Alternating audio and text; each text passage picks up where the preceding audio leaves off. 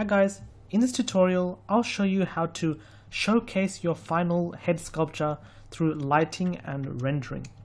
This is pretty much the final step to show off our final render to the world. The lighting setup will help to complement all the hard work that we've put into sculpting this head. Alright, so let's go ahead and get started. For this one I think I'll just go to the layout workspace. So we don't need to do any more sculpting, that's all done now. So it's a little bit laggy. Nevertheless, this is what our final model looks like. Now straight away I'm going to go to the rendered shading mode.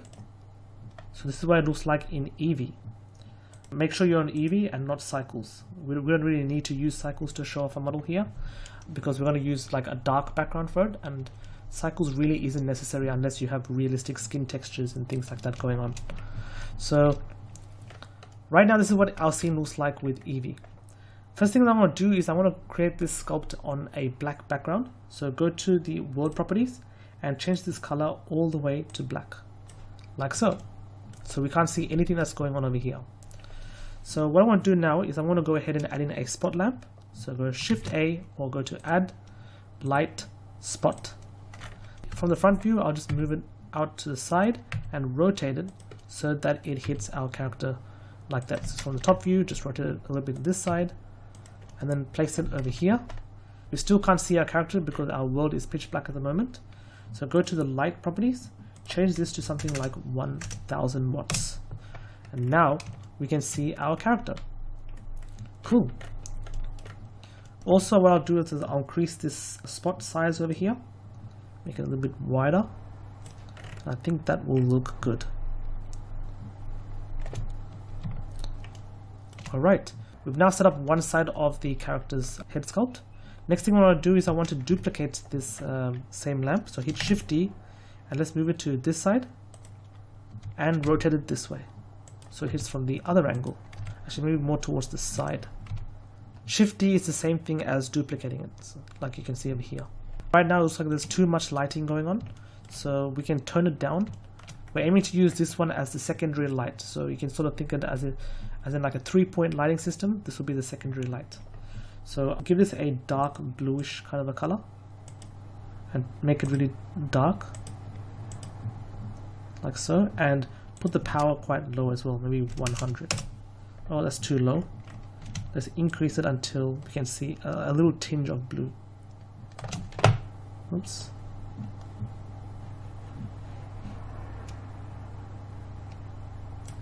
Maybe let's make it a little bit lighter blue than that. Yeah, something like that. So we can see a little hint of blue on the side. But I think I might just rotate that light a little further over here. Yep, that's looking good.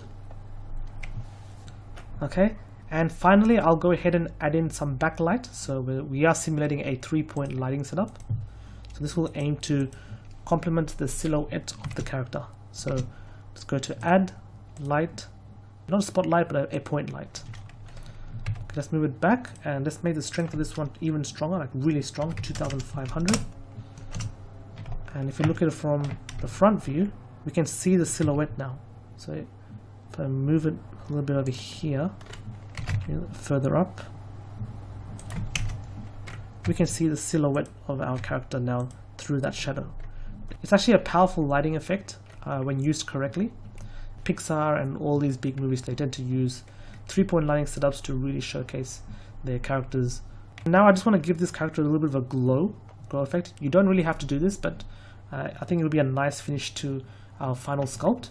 So to do that, we'll go to the world properties and expand volume, change from none to volume scatter, and we'll go to 0.001 for the density. So we have a little bit of that glowy effect at the back. Alright, so now our sculpt is starting to look really awesome. Also the shadows here, they look very low detailed. We don't want to kill off all the hard work that went into sculpting all those details with low quality shadows. So we're going to sharpen up those shadows a bit. Go to the, where is it? Yeah, the render properties and change the viewport sample size to 256. Same with the render one as well. So we should get a lot more smoother shadows. Right over here in the shadow settings, change this to high bit depth as well. It should be good. Cube size can also be increased to 1024. So we're getting a lot more higher quality detailed shadows now. I also turn on contact shadows for each of these spot lamps. It's not relatively obvious, but it's nice to have that there just in case there's some anomaly. The material for the eyes, we can go ahead and fix that. So let's select the eyeballs, go to the materials and make it a little bit more shiny. So let's call this one eyes. This is not like realistic eyes, this is just for sculpting. So we can make the roughness of it quite low, maybe almost 0. The eyes, will go ahead and add in another of these point lamps right in front. So Shift D and maybe somewhere over here, but we don't need it to be as strong, so we can just make like 100. And let's just move it in front but out of the way of the eyes. The idea is just to get that glint in the eyes.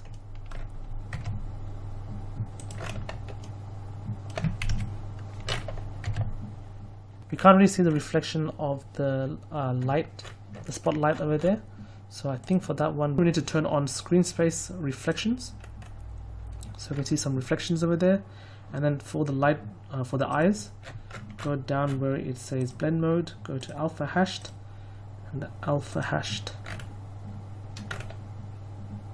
Okay, so we should be able to see a little bit more, but it's looking quite faint.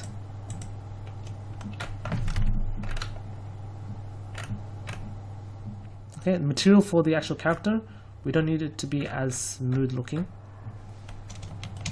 So we can actually go and change the roughness to be quite high.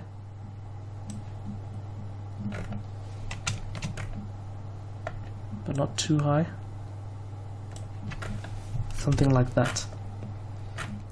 So I think we're showcasing this character quite nice. Keep nudging around with the lighting until you get something that you like.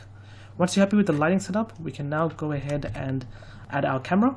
So go Shift A, camera, Alt R just to reset the rotation, RX90 to position it right in front. Go to 0 on your numpad to change to the camera view, and then move the camera until you get to the setting that you like. For a more powerful effect, try to put it slightly below the character and rotate it upwards so that it's slightly looking up at the character. Let's just put Shift S, cursor to selected, Shift A, empty. It's a plain axis. We can use the character as well, doesn't matter. But I'll call this empty as the like tracker or something like that.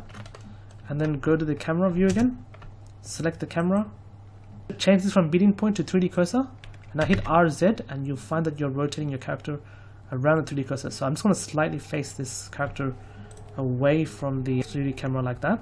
So I'm just going to rotate it on the Z axis, so the character is sort of looking along this distance over here. Gives a much more powerful effect, and just move it over here to the rule of thirds just to keep it a little interesting. Okay, I'll just RZZ just to rotate back a little.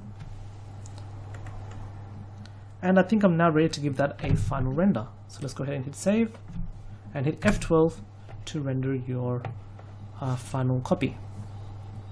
Perfect. That's it. That's the process of sculpting, lighting and rendering a realistic male head sculpture using Blender and its sculpting tools.